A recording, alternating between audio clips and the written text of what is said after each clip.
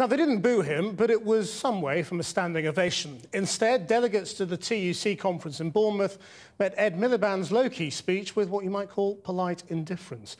His message, that he wants to reform radically the way unions affiliate their members to the Labour Party, has brought warnings that it will cost the party millions of pounds. Our political correspondent Michael Crick reports from Bournemouth. It was billed as the Great Showdown, Miliband versus the unions. Unions whose members had got him elected.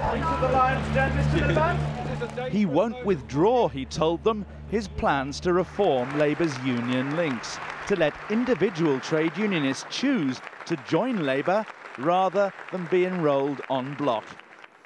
Anything that's difficult is a risk. But I believe the bigger risk is carrying on as we are.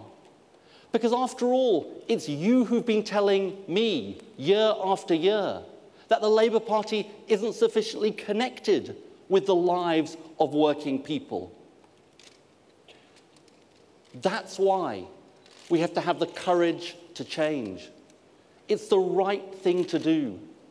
Change can happen. Change must happen.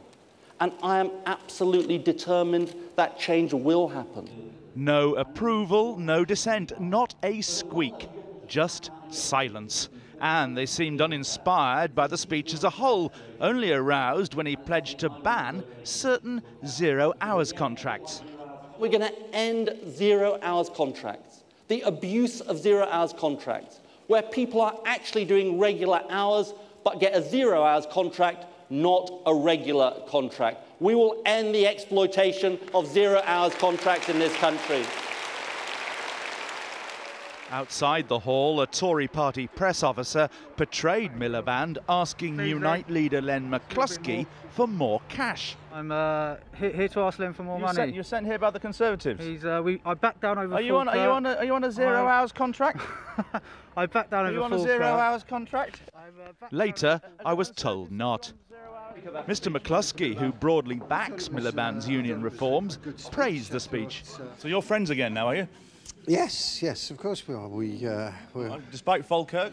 Despite Falkirk, despite any differences I have with Ed on other things, of course we're friends. And But he seemed to get a pretty frosty reception. No, I didn't think so. I thought he got a very warm reception. Well, not very warm. When the union proposals were met with stony silence, even though you're quite supportive on that one. Well, I suspect if you asked Ed, he'd be quite pleased, maybe surprised at the reception. Because people didn't heckle.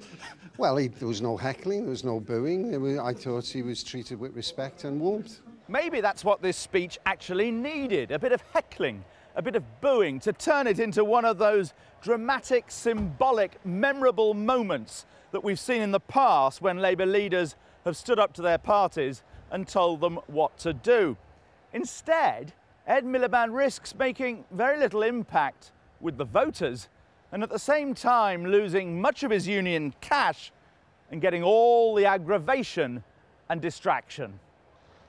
And Mr Miliband's made it clear he's not yet committed to reducing the union's power in the Labour conference or in electing Labour leaders.